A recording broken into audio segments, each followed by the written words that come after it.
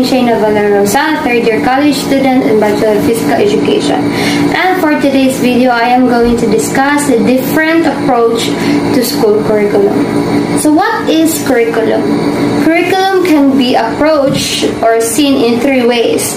It can be defined as a content, a process, or an outcome. If you examine the defined as a content, a process, or an outcome.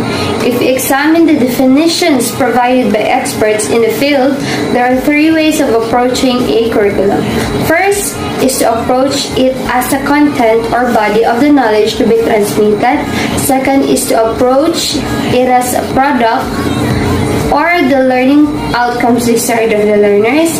Third is to approach it as a process or what actually happens in the classroom when the curriculum is practiced.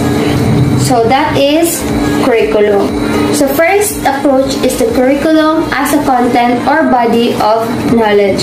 It is quite common for traditionalists to equate a curriculum to a topic outline, subject matter, or concepts to be included in the syllables or books. For example, a primary school mathematics curriculum consists of topics on addition, multiplication, subtraction, division, distance, weight, and many more. So that is the curriculum of mathematics. So another example is the secondary school science that involves the study of biological science, physical science, and environmental science and earth science.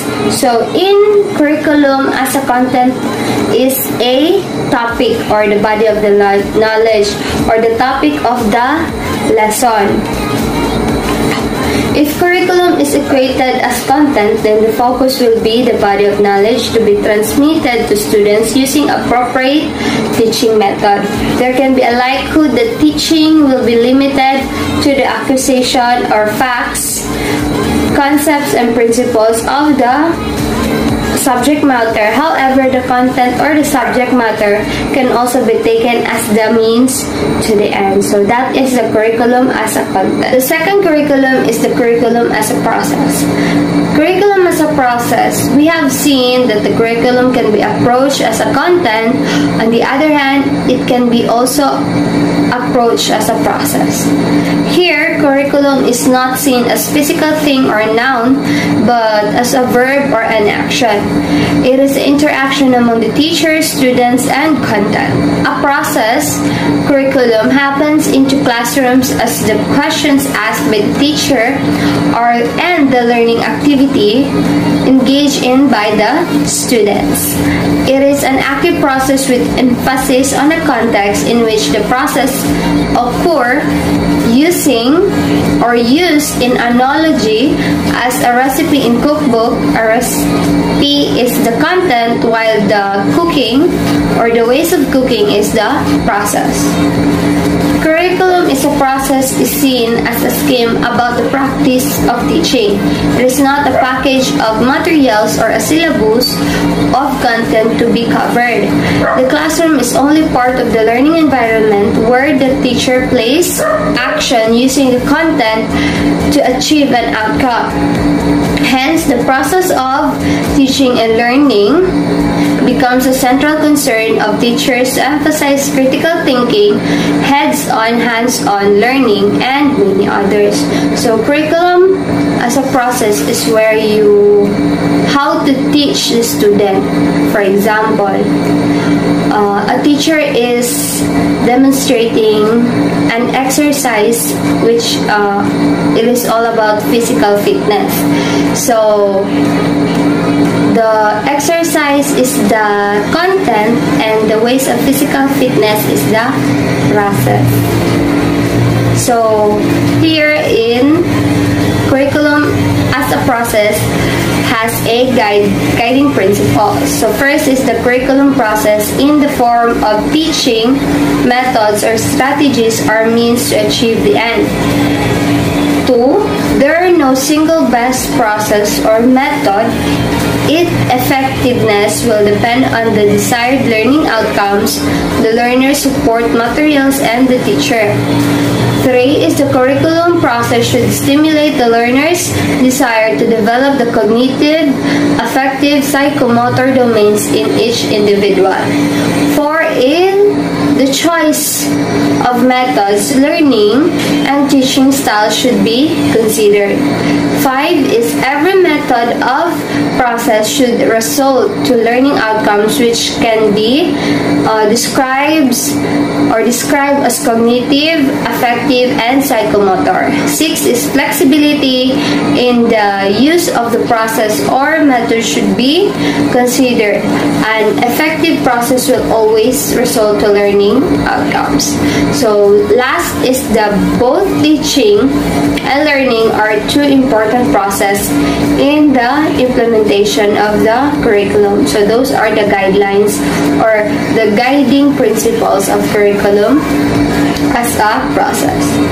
Next is the curriculum as a product. Besides viewing curriculum as content that is be transmitted or process that gives an action using the content, it has also been viewed as a product. In other words, product is what the students desire to achieve as learning outcomes.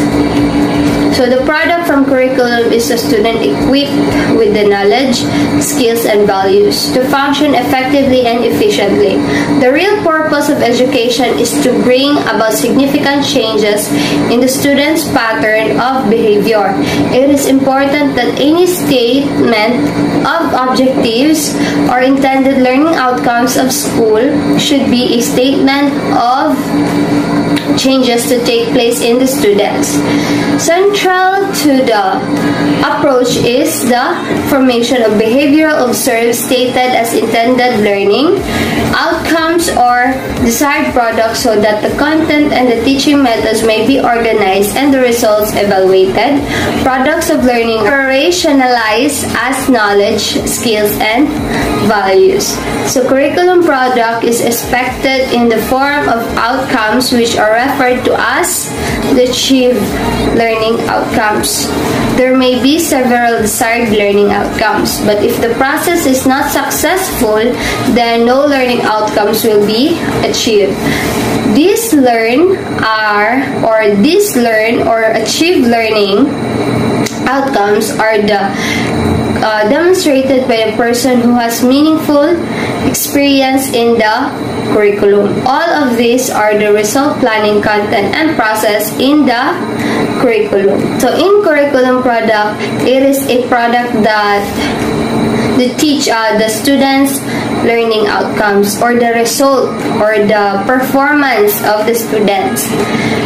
So that is the curriculum product. So if you want to be a teacher, you need to prepare yourself by using the 3 approaches of curriculum, which is the curriculum as a content, the body of the knowledge, and next is the curriculum as a process, the actions or the relationship between the teachers and students. Next is the curriculum as the product, the learning outcomes of the student or the result of the performance. So that is the different approaches of school curriculum. So that's all for today's video, and thank you for listening, and see you in my next video.